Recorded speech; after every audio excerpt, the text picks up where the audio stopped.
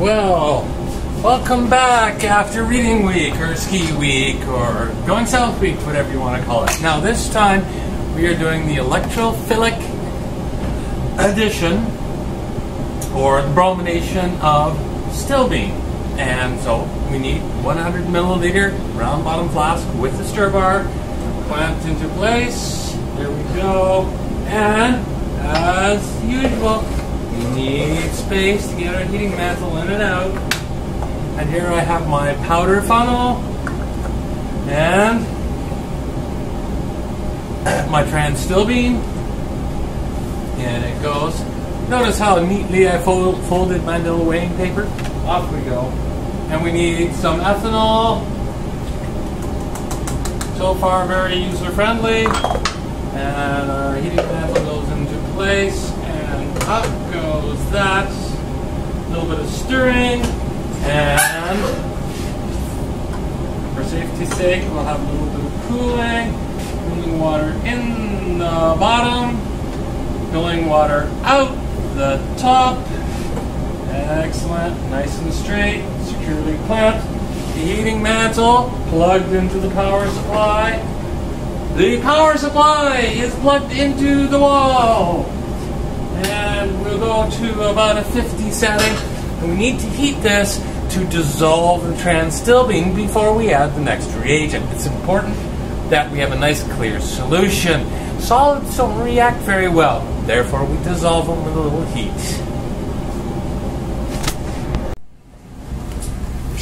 There, thank you for reminding me to put on my goggles. Now, this next reagent, pyridinium hydrobromide perbromide or pyridinium tribromide, is a solid derivative of bromine and pyridinium hydrobromide, obviously.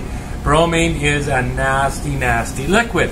So instead, we use this milder form. However, we're going to wear some gloves. Whether they're the big gloves or disposable gloves, we're going to wear gloves. So I'm going to go really quickly weigh it out. And here I have in my dry beaker my pyridinium tribromide. I don't want to get this ahead of time because I don't want it sitting around. So I've weighed it. I'm going to use it right now. So take my little condenser off the top here. Oh, better clamp that somewhere safe. There. Powder funnel with the big hole. In it goes. And in one fell swoop, in goes the pyridinium tribromide. This I gotta clean up right away. But first, get the cooling back on. And you can see that lovely color that started and even a precipitate already. Excellent. So, resume heating. And that'll be about 10 more minutes and then we'll go to the filtration. Immediately, disposable gloves off because these will hurt you if they're dirty.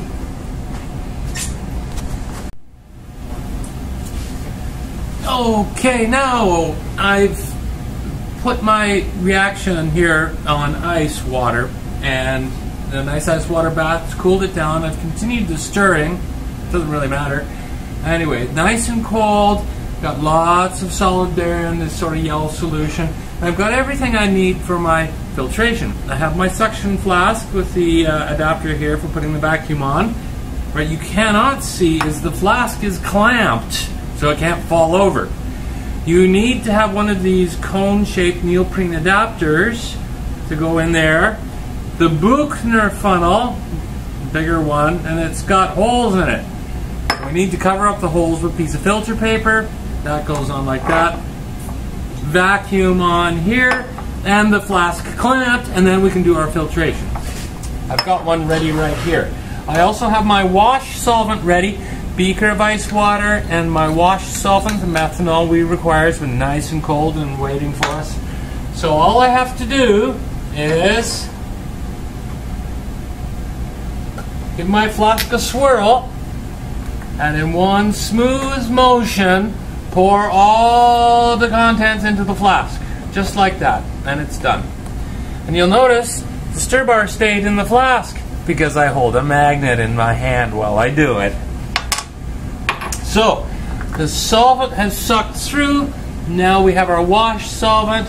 Don't be shy, give it a good dousing and another good dousing. And we use methanol because the product is not as soluble. And finally,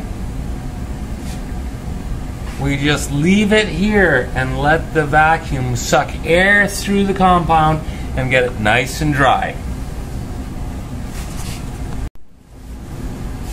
Okay, we've got a couple more things to do before we can finish up. So I've cleaned my work area and wiped everything down. This is actually very important. Careful chemists do this because if you spill your compound on the bench and the bench is clean, you can just sweep it up again. I know some people that have done that with really cool stuff. Anyway, so we have our product in the funnel now, so usually you can just loosen it up a bit, and I like to just tap, and what it'll do is the solid will fall down to one edge, and then I can hold the filter paper with the spatula, tap a bit, tap, tap, tap, give it a little scoop or three, and there we go. We've got the compound out on a piece of paper. There. I have a pre-weighed vial, or you can use a beaker, doesn't matter, anything. Something that's, you know, the weight of. Pick up my paper very carefully, roll it into a little tube, and then I can just tap, tap, tap, tap, tap, tap, tap, tap, tap.